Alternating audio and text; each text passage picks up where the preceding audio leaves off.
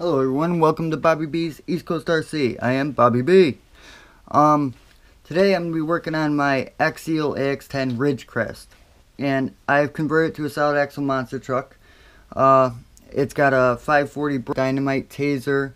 I think it is 3300 kV. Yep. Works like a charm. I upgraded the servo. Sabics, very good quality. I haven't had a problem with it since. I got some Clodbuster tires for it, some RC four-wheel drive rumble tires, which I was lucky to get those bad boys like $42 after shipping for 4, which is like incredibly cheap. Somebody got them and didn't like them, so I got lucky on that. But make a long story short, I was gonna get a Tamiya Wild One buggy, and this is after I got the CW01 Montero. I started thinking, instead of getting a new RC, why don't I just put money into an RC? I'll make a new RC out of one, which I mentioned in videos that if you don't have a ton of money, you know, you could sink sometimes even under $100 and you can change the RC enough. Because you change the body and the tires, and to a normal person, it'll look like a new truck. So I wanted to put some money into my Axial AX10. So I decided to wait on the Wild One buggy.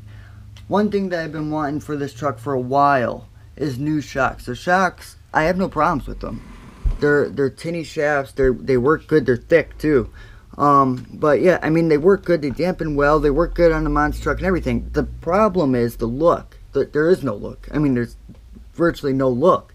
I painted the springs blue, but you know, they're black bodied shocks. They don't stand out at all. And the shocks that I've always wanted from were RC four-wheel drive off-road racing shocks. King shocks, bad boys. Look at these things. These things are incredibly scale, and I'm willing to bet that they are going to look awesome on the solid axle monster truck. That's whether I run the King Crunch body, the Barefoot body, or any old body. If I got monster truck status with some Clodbuster tires or something like that, and these shocks, I'm betting it's going to look pretty sweet. So I got these. These are not cheap. They're RC four-wheel drive. Come on. I mean, they're like $48 for a 2-pack, something like that, after shipping. But still, I mean, we're talking close to $100.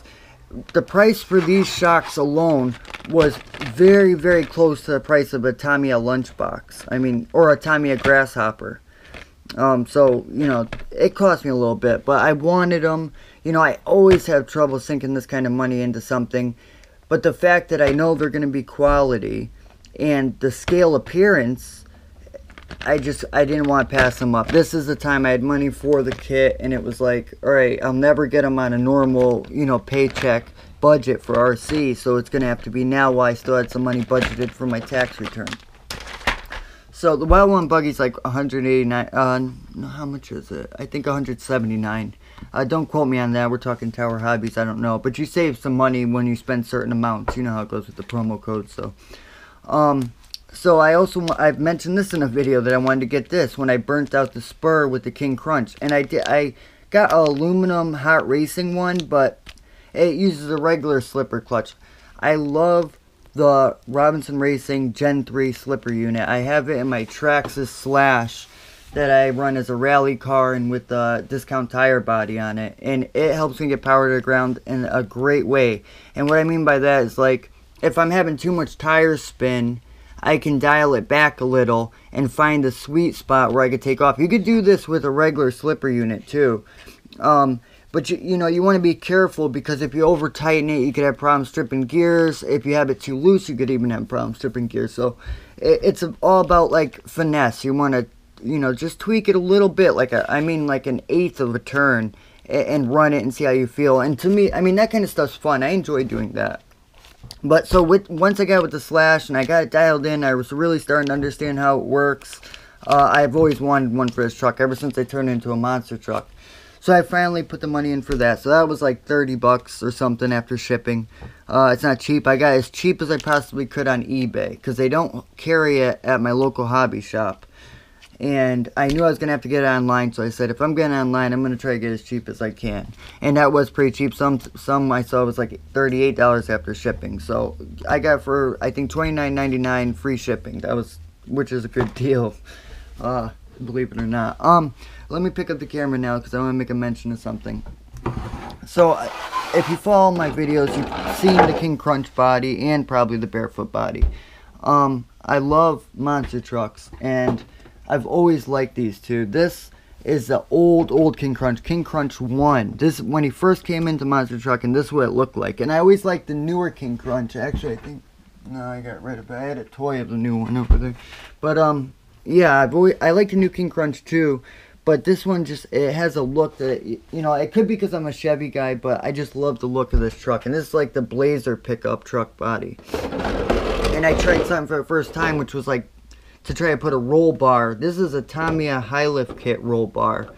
And I used a body reamer, and I reamed the holes. As you can see, it's pretty gappy. I mean, this was like the second time trying it technically, and I kind of mutilated my blue pickup truck body doing it too, just to practice, because I really wanted to nail it for this. And I mean, it stays, so that's good. I can't complain. And the real one had a roll bar, so it was important to me to have that, to have the look I wanted. Didn't have a big blower like that. That's just me with the monster truck stuff. But yeah, I always liked it. The Barefoot truck too. This is a real truck. It ran a lot in the late 90s, and I think even into the early 2000s. You know, Dodge Ram. I've been a Mopar guy. My dad had a Dodge Ram. He got a 97 Dodge Ram pickup truck. It's red like this, just plain red pickup truck. It's a 1500, and he still has it today because he used it for projects and stuff. He had a little Buick Century, and then he got a new car again, but it was like his work truck, and he still has it. It's still on the road. So yeah, I've always been a Mopar guy. I guess you're kind of into what you see growing up, especially if you're a kid who likes trucks and you're into stuff like that. Then what you see is what you want, you know. And I've always liked these trucks, but it was time to do my own custom monster truck body, because I knew I was going to upgrade this chassis. Sorry, the screen keeps going black on me. And I wanted to give it my own twist, so, and planning it, you know, because I drew on the protective sheeting on the outside to get the pattern I wanted, and then I followed the lines I made with a ruler, as a matter of fact, and used the painter's tape on the inside. And then if I went over somewhere, I tried to use a hobby knife, which I don't really like using on bodies, but I try to use a hobby knife and fix it. And there's little mistakes. There's always mistakes on my bodies. It just doesn't bother me as long as I'm happy with the overall look. If I'm happy with the look, then it's a win. And these are some decals I had. They came as single skulls, a sheet of them. And I made sure I had 2 sets of each, because they would be pointing opposite ways. That way I could make sure I could do it on both sides. So, oops, sorry about that. So, I mean, it's basic. It's a Chevy C10. I think it's a 1972, but don't quote me on that. It's a Pro-Line body. Yeah, there we go. So, I'm thinking that this with the King off-road shocks and like some RC 4-wheel drive rumble tires is going to look real good. So what I'm going to do now is I'm going to try to put the camera mounted on something, and I'll open the shocks. That way you guys can see that. Give me one sec. Forget it. I've had these things for a few days, but I was like, no way, I'm going to wait so I could show my viewers. But these things, oh, these things are so cool. You know, they got like some replica knockoffs on the RR10, the Axial RR10 bomber. And that's what I was looking at first, but I didn't realize, like, you know, it's just painted that way. I thought they were actually the King shocks, but they do look incredibly better than the ones I have on my truck over there. So I'll give them that. But, I mean, I found all 4 for like 50 something. And I was like, I wanted to get that. And then I found these. And I you know, I'm looking at the picture and I'm like, nah, I really want those. So I just went with it. But I'm happy with them. These feel awesome. I think I'm going to put some real lightweight oil in them. I'm pretty sure they're oil shocks. I mean, I don't even know, come to think of it, but they gotta be. But yeah, I want that, like, really springiness. And from what I understand, you shouldn't leave them dry. I guess it's bad for the seals or something. I don't know. But, so, you know, I'll look into that a little bit, and if I have to, I'll use some really, really thin oil, like some 10 or 15 or something, and just a minimum, just so it pops up fast like an old school truck. But yeah, I mean, I got the Era 2 too, but next time you see them, they'll be on the truck, so I'm not going to put this on right away. What I want to do, though, is I want to throw those shocks on, throw the tires on, put the body on, and then, you know, voila, let's have a look at it, right?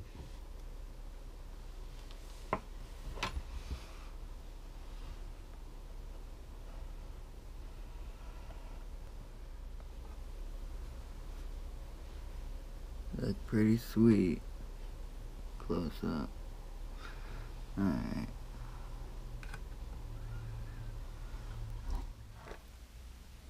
Alright guys, so I got the shocks mounted and I got the tires mounted up, and it's already looking beautiful. Look at those shocks, man. Gorgeous. These are good looking shocks. These will look good on a crawler, a trail truck, a mud truck, a monster truck, a short course truck. These are just good looking shocks. These are the 110 millimeters. They had 100. And they probably have 120. I don't know. They probably have a few.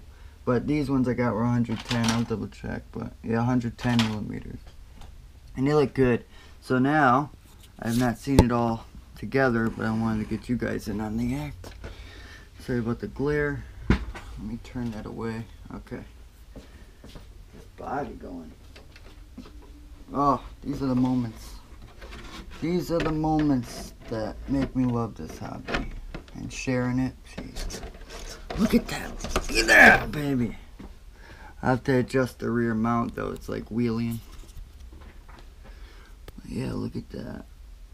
See the back? It's like slanted upward. But all I gotta do is adjust the mounts. But jeez, this thing looks good. I love those shocks. Absolutely love them. Look at those things.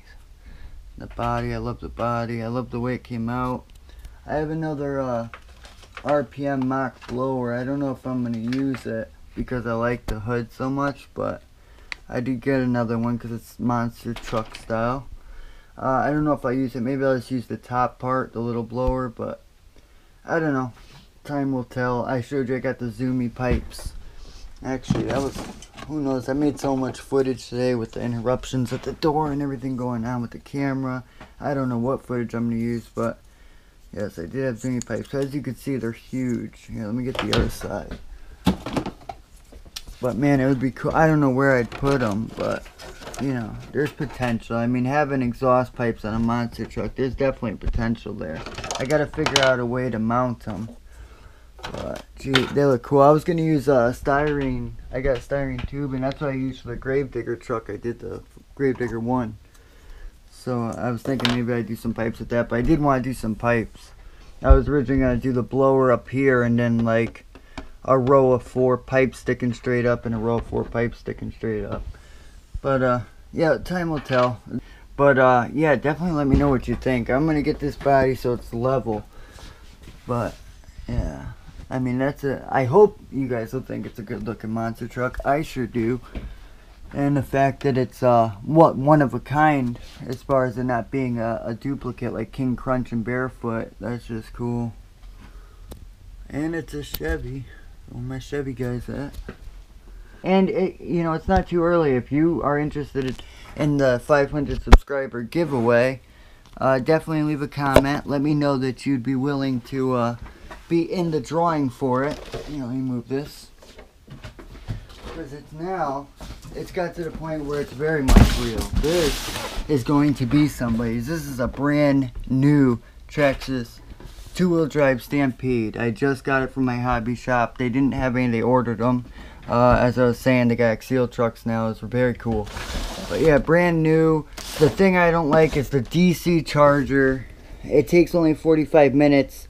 It's a 4 amp, but you gotta use a car, or you have to get the converter. They didn't. I was quick. I almost bought the converter. If they had one, I probably would have. It's like 28 bucks, I think he said, or something. I don't know how much the going rate is for it, but yeah. So let me know if you guys want the Traxxas Stampede. It's actually blue. It's a blue body inside.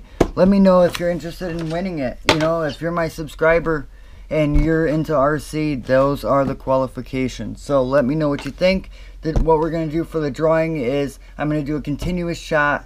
It'll be me and Big John. And if you're in it, you'll get your name on 2 separate cards. I will have either a bucket or something that we're going to draw the names out of, and he'll have his own. And the first person that we draw their name, each of us draws the person's name, will win the truck. That way it's not like we start going, we pull a name out, and then boom, it happens.